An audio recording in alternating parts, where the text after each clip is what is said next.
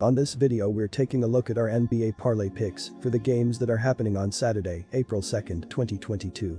Welcome back to High Stakes, let's get straight into it. Also, don't forget to subscribe to get notified as soon as we release these sport prediction videos, and if you would like more betting tips and predictions, then check out our Patreon in the link down below. Our new Patreon is a way for us to help you improve your chances of making more money. 5 plans are available for each and every one of you. You can get 30 extra betting picks all the way up to 500 extra betting picks per month. Stop wasting hours of your time searching for bad betting picks that ends up costing you a lot of money. Join the High Stakes Patreon now and get the best betting picks. Our first parlay pick is Chicago Bulls vs Miami Heat. Miami Heat -1. And here is why. With 5 games left, the Bulls are 5th in the Eastern Conference. Heading into Friday, they were half a game ahead of Toronto and 1.5 games behind Philadelphia for the 4th spot. Chicago is on a 2-game winning streak after defeating the Los Angeles Clippers 135-130 in an overtime thriller on Thursday. DeMar DeRozan led the way with 50 points on 17 of 26 shooting from the field and 14 of 15 from the line. Nikola Vucevic added 22 points and grabbed 14 rebounds, and Zach LaVine scored 21 points. The Heat hold a slim half-game lead over the Milwaukee Bucks for first in the Eastern Conference. After losing 4 straight games, the Heat have won their last 2 games, beating the Kings 123-100 on Monday and Boston 106-98 on Wednesday. Jimmy Butler led the team with 23 points against the Celtics, followed by Kyle Lowry with 23 points and 8 assists. Bam Adebayo added 17 points, grabbed a team's best 12 rebounds, and dished out 8 assists. Miami is 19th in the NBA, scoring 109.3 ppg and 14th shooting 46.4% from the field. They excel from the three-point line where the club is second, knocking down 37.4% and 5th shooting 81% from the free throw line. On defense, Miami is 3rd, holding opponents to 105.1 ppg and 4th, allowing just 44.5% shooting from the floor and 34.1% from three-point range. There are a lot of possible seeding combinations that need to be settled in the Eastern Conference, but it's looking like the Brooklyn Nets are the favorite to end up as the number 7 seed.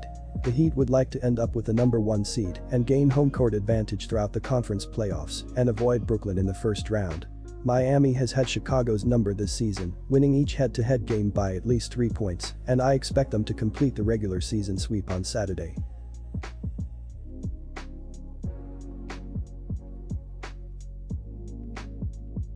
Atlanta Hawks vs Brooklyn Nets. Atlanta Hawks +1. And here is why. The Nets lost a heartbreaker against the defending champion Milwaukee Bucks 120-119 in overtime in a thrilling game on Thursday night. Kevin Durant had 26 points, 11 assists, and 7 rebounds for the Nets, but missed a triple that would have won it. Kyrie Irving scored 25 points, and Bruce Brown had 23. The Bucks and Nets could be headed for a first-round matchup this year. The Nets are now just 1-2 in home games with both Irving and Durant in the lineup after Irving was recently cleared to play in home games with the vaccination ban lifted.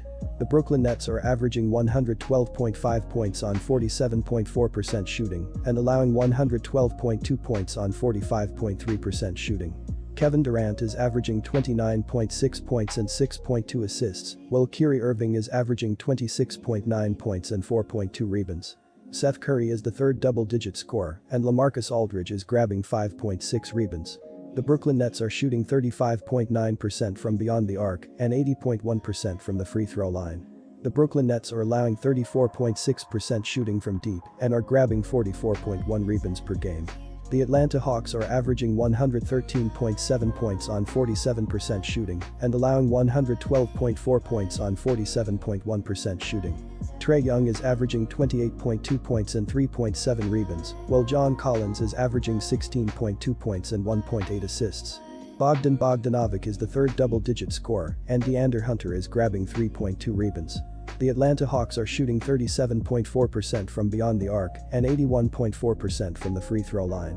The Atlanta Hawks are allowing 36.4% shooting from deep and are grabbing 43.9 rebounds per game. The Brooklyn Nets should have a nasty taste in their mouth after blowing a game against the Bucks, but they continue to be hit or miss at times, and they have issues on the glass and defensively. The Atlanta Hawks are playing their best ball of the season, and that includes winning their last 5 games by an average of 8.2 points while shooting 49.9% from the field.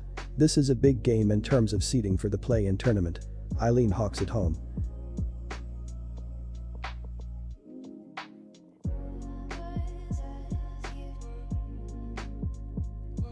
Golden State Warriors vs Utah Jazz. Utah minus 1.5 points. And here is why. The Jazz have been in up and down form over the last few games, but they will need to pick up their best as the postseason draws closer.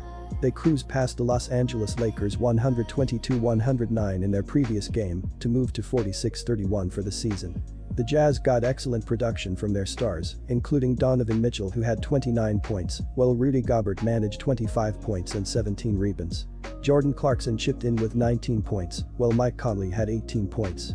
The Utah Jazz have been in a slump as they were riding a 5-game losing streak, but they will be feeling so much better after taking down the short-handed Lakers in a 122-109 win on Thursday. Donovan Mitchell led the team with 29 points and 7 assists. Rudy Gobert added 25 points with 17 rebounds and 2 blocks. Jordan Clarkson scored 19 points off the bench, while Mike Conley chipped in with 18 points on 7 of 9 shooting. As a team, the Jazz shot 51% from the field and 15 of 44 from the three-point line as they poured in 66 points in the first half to take the early double-digit lead and won easily in a game in which they never trailed. The Warriors have been in poor form over the last month or so.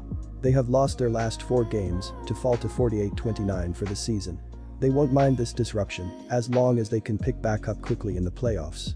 They were beaten 107-103 by Phoenix in their previous game. They also have Draymond Green picking up some rhythm as the postseason closes in. Steph Curry is also making progress in his recovery from a sprained left foot. The Golden State Warriors have been in terrible shape as they've lost 7 of their last 8 games, and they will be eager to put a halt to a 4-game slide after coming up short to the Suns in a 107-103 loss on Wednesday. Jordan Poole led the team with 38 points, 9 rebounds and 7 assists. Andrew Wiggins added 19 points, while Draymond Green tallied 8 points with 10 rebounds and 7 assists. As a team, the Warriors shot just 42% from the field and 13 of 38 from the three-point line as they managed just 16 points in the second quarter to fall behind going into halftime before coming up just short in the fourth quarter, where the Suns' backcourt came through in the clutch. The Warriors needed more production from their bench, and they needed more scoring from Klay Thompson, who shot just 5 of 21 from the field and 1 of 10 from the three-point line. The Jazz have been well below their best lately, but they would have taken plenty of confidence from their easy win over the short-handed Lakers, especially as they were on a 5-game losing streak. The Warriors have been in worse form than the Jazz as they've lost 7 of their last 8, but they were more than competitive in their narrow loss to the surging Suns. The Warriors can pull off the minor upset if Thompson can bounce back with a better performance in this one, but I'm leaning towards the Jazz at the short line in this spot as they are 7-3-1 at TS in the last 11 meetings in Golden State.